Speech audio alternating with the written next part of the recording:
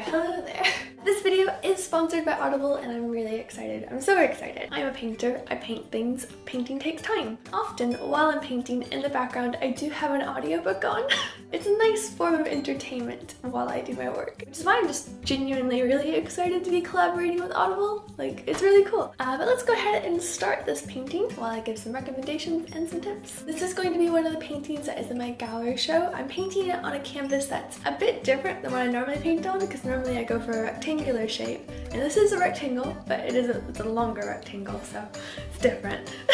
And the reason for this is we are painting a parrot. My gallery show is jungle and safari themed, so you'll be seeing a lot of animal paintings coming up soon. The reason I chose this canvas is because parrots are very thin but very long. Those tail feathers, very, very long. And while I was painting this particular piece, I was listening to the audiobook Good Omens. I am obsessed with this story right now. It's just brilliant. As far as other audiobooks that I've listened to though, I will listen to anything that Emma Thompson has narrated, absolutely. Her audiobooks are my favorite purely because her voice is just magnificent. It is glorious. Everything about it is perfect. Oh, sorry, girl crush.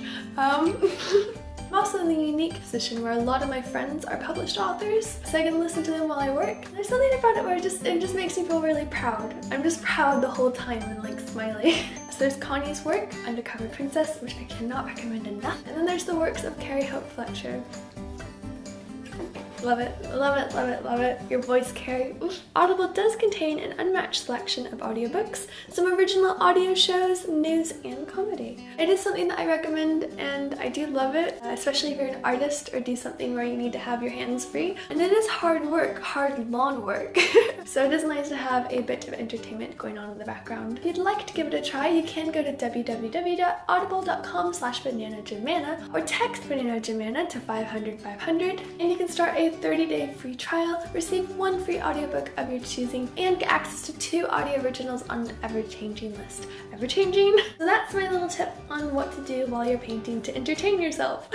Painting I am working on today is a macaw parrot. I've tried doing different versions of this parrot, but I really wanted to do a proper one in oil paint. The background is still acrylic paint, but the top coat is oil. Oil just blends nicer. I also did a bit of airbrushing on the painting just to kind of soften the tones in the background, that acrylic paint. But the top coat of the parrot is an oil paint. I did do an undercoat of acrylic. I tend to do this because paintings look better with 2 coats of paint, but with oil paint, if you did 2 coats in oil, that's gonna take months. That's gonna absolutely take months. Oil paint does take about a month to properly dry, 3 months before you should really varnish it. The reason for this is even if oil paint feels touch dry, in that 3 months it still could shrink a little bit, and if you varnished it and it starts shrinking underneath the dried varnish, then it's going to crack said varnish. So this painting is technically 3 months away from being fully finished. I will varnish it then, and then all of the acrylic and oil paint will look consistent. I do love painting parrots. Parrots and tigers are probably my top 2 picks. They're colorful and they're dramatic. They're very dramatic pieces, and I like working with colors. I'm a painter. Parrots are really extraordinary because they do contain the primary colors, so there's a lovely level of vibrancy that comes along with them. Right now I'm keeping him very simple where he's on a mystic branch that's floating from nothing. The style of painting that I tend to choose is surrealism, where I have a realistic element to it, but I twist it in such a way that's not realistic. I might spend more time on the background on this one later, some more blades of grass and things. Until that varnish is on, that painting is fair game.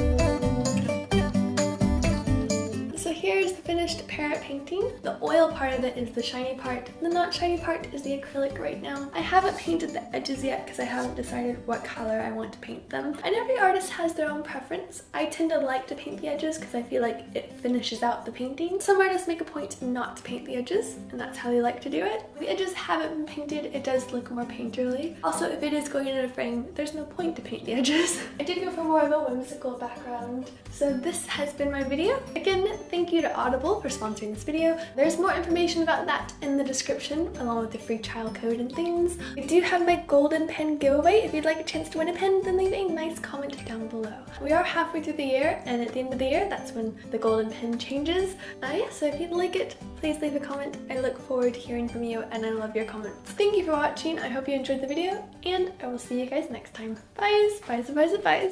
Goodbye.